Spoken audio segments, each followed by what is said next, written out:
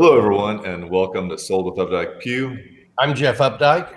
I'm Weston Pugh, and this is part 4 of our Sheltering in Place series. Jeff, how are you doing over there? I'm doing good. How are you? Man, trying to stay sane, doing some Yeah. workouts. I had a interesting workout yesterday with Taylor. I Skyped him in, and he had me buy 1 and 2 gallon containers of laundry detergent, two of each. And who knew that you could burn out your shoulders with 1 and 2 gallons worth of liquid? But Yeah. I'm here to tell you that it was a heavy 45-minute workout that was done, and so was I. But Wow. hey, trying. I've been taking advantage of the North Haven Trail quite a bit. I've been walking as far as I can. My limit's about 3.5 miles in terms of walking. But then last night I took my bike and loaded it up the back of my car and went up there and rode all the way from the Good Shepherd Church there at Midway in North Haven. Rode all the way from there all the way over to Central Expressway, which was to the end of the North Haven Trail, and that's a beautiful trail. If you haven't gotten out and walked on it or biked on it, it's really nice. How your legs feel today? I need to sit down shortly. That's good to hear. It's so funny though. Like when I do workouts, the squats are like what bothers the back of my legs, but then riding the bike is what bothers the front of my legs. So, but it was a 10-mile round trip, 10 miles round trip. And about mile 3, my legs finally stopped hurting.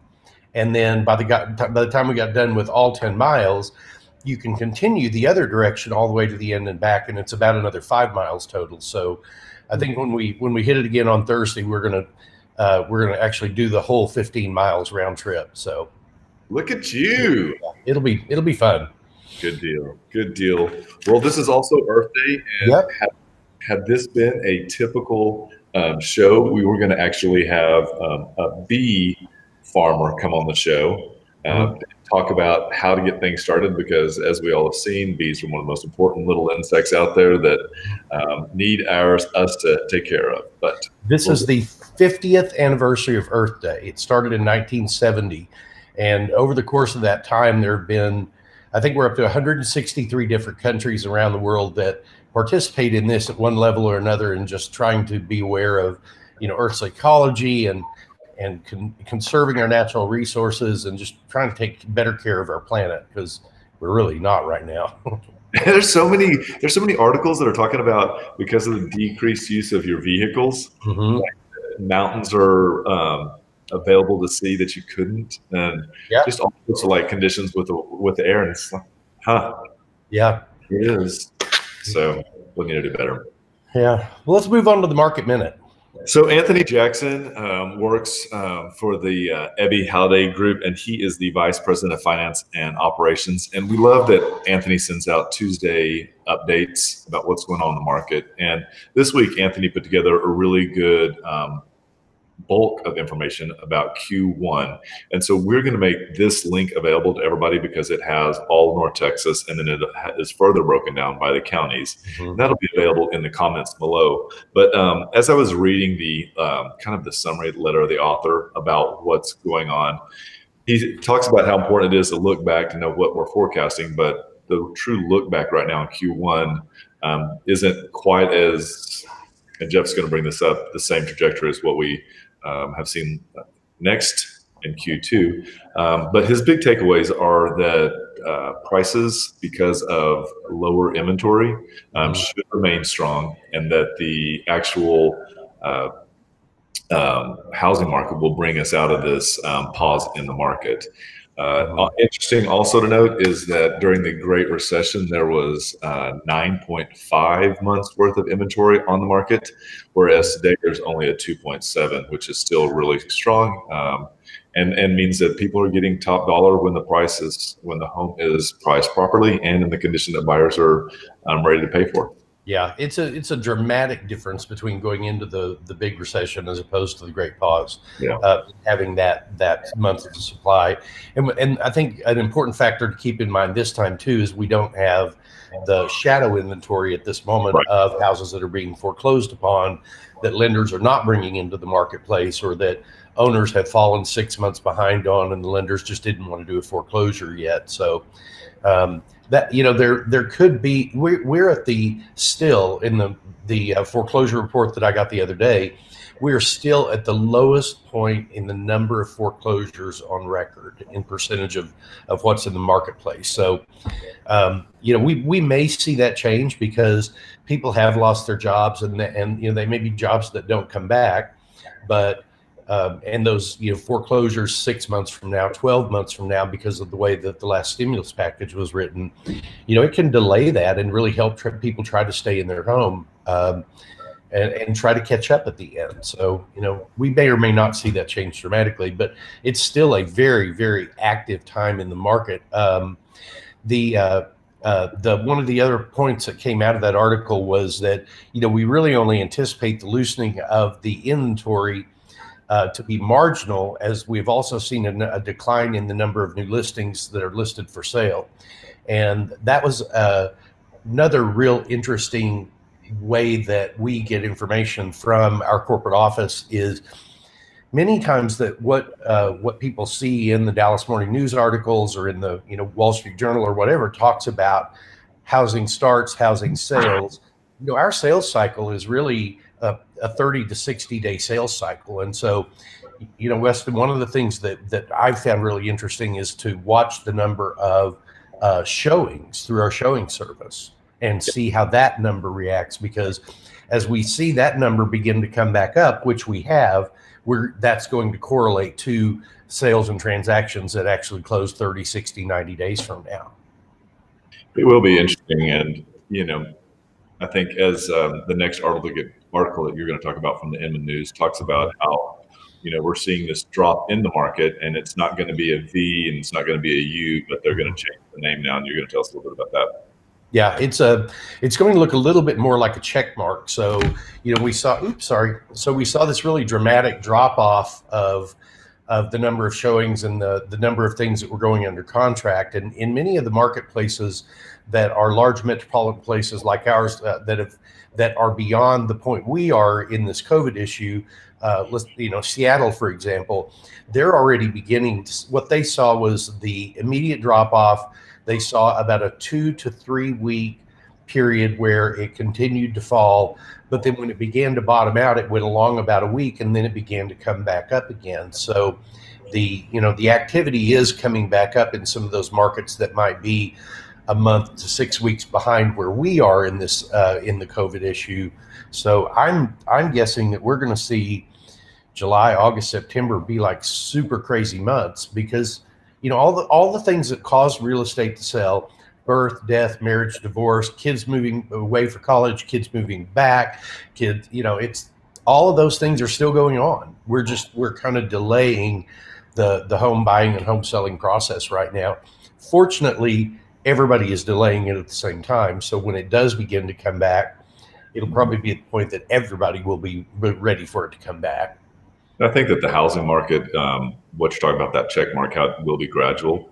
I think that's the exact same thing that we're seeing in the economy, just kind of across the board, is that it will be gradual. And I think that gradual will be the new word that replaces unknown as we keep moving forward. Yeah, and just quickly back to your point about how the housing market will lead us out of this mini pause or the great pause. One of the things that is undisputed by anybody is that every home sale generates about $60,000 of additional services and buying and things like that into every transaction that goes on. So, if you're a regular buyer if you take it from the point that a seller is putting their home on the market, they go spend money at Home Depot to get it ready to go on the market, and then the house sells, and then the buyer spends money to put new blinds up from Home Depot, or they buy a new fridge, or they buy, so it's like the tentacles go out from that, and then property values increase and tax revenue goes up. So it's housing is really a really core important part of the marketplace. The other portion of that they talk about is that not only does it add 60,000 to the economy, but it also adds 2.2 jobs. Mm-hmm. So True. Yeah. It's the thing that keeps on giving. And so we hope that when you're ready to do the market, we're ready here for you. Yeah. Even after this conversation or even after we get done with the show right here, we're going to jump on a conference call with a buyer from Mexico who is looking for a home in the Colony at the Tribute. So we've got a couple of properties mapped out for him, and it'll be a good time for him to take advantage of the market. Yeah, I think you off market. Yeah, I'm showing an off market on Saturday. An agent that we worked with before reached out to us and said that knew that we worked pretty heavy in this one neighborhood and asked if we had a buyer that was interested. And we've got two that are out there at that marketplace. So we're showing one of them on Saturday, and we've got 3 closings this week. We had a new buyer that came in earlier this week, actually on Friday of last week, and then we've got a really cool listing on West University coming on the market. We've got a really cool house up on the Stonebriar Golf Course coming on the market. Yep. We have a really nice rental property coming on the market later this week up on Davenport for a friend of ours. That is, this is one of those guys that just knocks it out of the park in terms of his rental property. So. Well, very good. Well, what we do now is we're going to move into the portion of the show where we talk about homes that are on the market. And this is a good time for us to look at some homes. The first one is going to be 2338 Crest Ridge Drive. And this is over in Casa View. And and it is one of the areas that's near and dear to my heart because one of the very first houses that I ever sold in Dallas was over there. And so whenever I see this area, and it's really interesting to see how this portion of Dallas has really caught on. It's become a neighborhood where we had 2 buyers earlier this year, and we got Daniel and Philip taken care of. So this neighborhood has both gentrification that's taking place, and not the kind where you get confused that you're thinking people are being displaced and pushed out, but homeowners who have lived here for 30 plus years, and a new chapter in their life is starting, and therefore it's available now to a lot of first-time home buyers. Yeah, and this is one of those houses that was done in such a cool way where it's got granite countertops and stainless steel appliances, and they've created that island with the open floor plan, and it has the big fireplace and generous sized bedrooms. The bathrooms have been redone very nicely. And I mean, it's just a really, really cool house. And we've even got one of those dollhouse floor plans available on this if somebody would like to see it. And one of the things that we always talk about to buyers is has the heavy lifting been done? And in this house, the heavy lifting some of it has been done. And the fence was replaced in 2008. Low E windows. And the HV were also replaced in 2018. So this is one of those things that really begins to not only help the house look better, but also help in the monthly costs. Yeah, yep, that it is. So 2338 Crest Ridge Drive, 3-bedroom, 1-bathroom, 1-car garage, built in 1954, really remarkable property, 1,687 square feet, and it's priced at $285,000. And we'd like to say thank you to Carrie Hill for letting us talk about her home today. Great house. So now we zip over. Always come see it. There you go. And then the next thing that we're going to do is shift gears and head north of 635 over to Richland Park. I think, Jeff, there's paper over your camera right now. Oh, sorry. And that's 507 Sheffield Drive. And this is another one of the parts of town that is getting a lot of attention, both for its school districts, for its diversity, and it is a 5-bedroom, 4-bath, 2-car garage at 2,862 square feet. Pretty great little house here. It really is, and it's been added onto. They added a master bedroom and a master bath onto it, and it's funny because it took this one from that traditional 4-bedroom house, which is kind of predominant in that neighborhood, up to a 5-bedroom, and that really opens it up to a completely different set of buyers. The other thing too about this one is because they've added on a second master. They didn't change the Ah, sorry, there's a technical difficulty. sorry. They've left the first master intact. So this is a home that's really great for multi-generational families. The other thing too is that these 70s ranches quite often have a mother-in-law suite off of the kitchen, and this one has that plus a full bath back there. Mm-hmm. So it really made use of the and the 4 different corners that there are. Mm-hmm. Last but not least, this also has a really well done pool on it, and they've also done some of the lifting. Painted the house in 2019 and updated the kitchen in 2018. Mm-hmm. Yeah, really, really cool house. So to kind of recap, this is 507 Sheffield Drive, 5 bedrooms, 4 bathrooms, 2-car garage, built in 74, a little over 2,800 square feet, priced at $389, and that brings it in at $135 a square foot. That's a great deal for this level of renovation and everything that you get in that house. So we want to say thank you to Brian Toohey for letting us talk about his home today. And if you have any interest in this home, summer's coming up, you're going to want a pool, call us. We'd love to show it to you. Absolutely. We hope you've enjoyed this segment of the show. And right now we're going to have a quick break and cut to the commercial. And then we'll be right back to talk about why you need realtors during the new construction buying process.